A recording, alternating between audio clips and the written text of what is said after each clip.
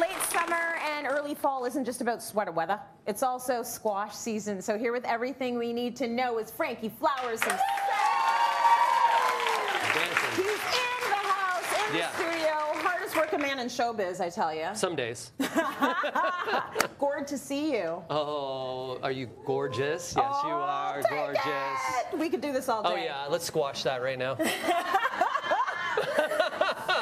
So many different varieties and, you know, flavors, sizes, all the things when it comes to squash. So let's talk a little bit about squash. So first let's dive into the difference between summer squash and what are typically known, even the spaghetti here, is a winter squash. So the difference between the two, do you know? I have no idea. One's beige and one's green. I don't know. So your summer squash, which is typically things like your zucchini, even cucumbers. This is cool. This is a white cucumber that grew in my garden because it was in shade. And because it was in shade, it didn't turn green. It actually turned white. Does it taste the same? It tastes the same. Oh, really kind of cool, too. Yeah. So, you know, really a cucumber is a variety of squash and then zucchini. So we can eat the skin. They're easy to cut. You know, you can go through and just go. I gotta get my Is that easy to cut? Oh, yeah. This one here is easy to cut. It's a monster. Like that. So you were asking me about size, too, with zucchini as well. Yeah. You know, the larger size that they get into, they're a little bit more tougher to cut. Yeah. But the smaller the size, they're more tender and more fruitful and more just tastier for you to eat. Winter squash. The reason why they're called winter squash? Yeah. Any idea? Look at how I could just put that back together. I don't know. They like winter more than summer. They can store during the winter, so they're really long-lasting. So examples of winter squash, of course, your spaghetti squash, which doesn't taste like spaghetti. No, not at all. I went through a phase where I was eating a lot of spaghetti squash. I'm kind of over it now. Yeah, when you cook spaghetti squash, we take the seeds out and we'll cook it down. Yeah. This will strip out just like spaghetti noodles. Right. That's kind of the idea. Yeah, you take them out and it's supposed to be, oh, look, it's just like pasta. It's not like pasta. No, it's not like zucchini pasta too. It's not pasta. I'm actually okay with the zucchini pasta. Are you? No, the spaghetti squash now. Okay, another example of a winter squash are the acorn squash, which I super love. And then you have your butternut squash too is another example. If you're growing them and you're wondering, are they ready? Are they ready? How do you know? So as soon as you go and try to take your fingernail there and try to pierce that with your fingernail.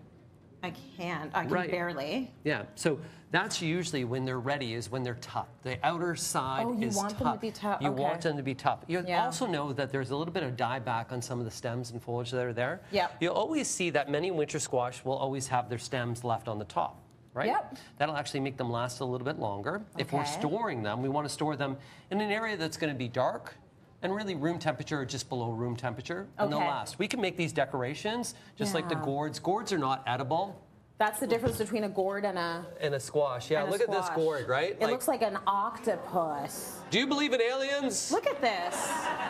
Like it's so gross. I love it. But that's why, you know, people love these for decorations and stuff. They look all warty and amazing. They're really just that harvest kind of basket, and they're funky, they're fun. Yeah. You know, we can hollow some of these out and make them into bird feeders and/or bird houses. Oh, cute. So there's many different things that you can do, and then this is just another example of a different type of squash that's out there. But really with pie pumpkins as well. A pie pumpkin is just a smaller pumpkin. But the reason why a pie pumpkin is different from others, when you see them, you can see there's just a little bit more flesh that we have on that pie pumpkin that's there. So in order to make pies, they're a lot better for you to do that. Those are better for pies. Oh yeah, way better for pies than the bigger the bigger pumpkins. Forgive me. That can be either orange and/or white. Yeah. These guys here really don't have this same kind of fleshiness that you want for that beautiful pie pumpkins that's out there as well. Okay. So I want to give you a really good tip. Really good tip is that I love squash. Like you're kind of, we're talking about this, and you're like, right? Listen, I can love them or leave them with the squash, but you are a lover of vegetables. Yes. And are these vegetables, by the way? Yes, indeed, they're not. They're not. Yes, indeed, they are not vegetables. So all squash, how they grow, they bloom. Yeah. There's a male and female flower. Okay. And they go, hey, how you doing? Then what happens is they form that fruit. So anything that actually has a flower with a seed in it is a fruit. So did you know that it's fruit?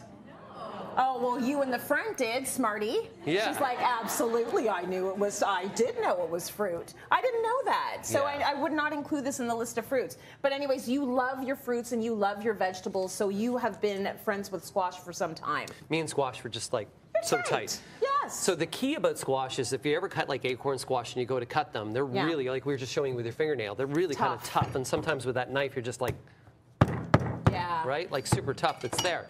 So what you can do is you can go and you can either take a fork or a knife. And first you want to pierce them. Yeah. And then you're going to put it in a microwave for about 3 to 4 minutes. Okay. The reason why we're piercing is so that it can allow some of the air to get out and some of the moisture to get out. Yeah. If not, it will explode. Okay. So, and when it's out after 4 minutes, it's going to be a little. Now, it's soft. Now put your nail. Put your nail now. Like here, we'll show it right there. Put your nail now. Trying to ruin my nails? No. Oh, it goes all the way in. See? That's terrible for me. Yeah. Now you know that's going to be really easy. So to cut this, just to be safe, we always want to just cut a little bit off the bottom. That'll make that nice and flat. Yes. Then we'll go one on each side, just like this. Yes. Really quick, just like this. And then there you go.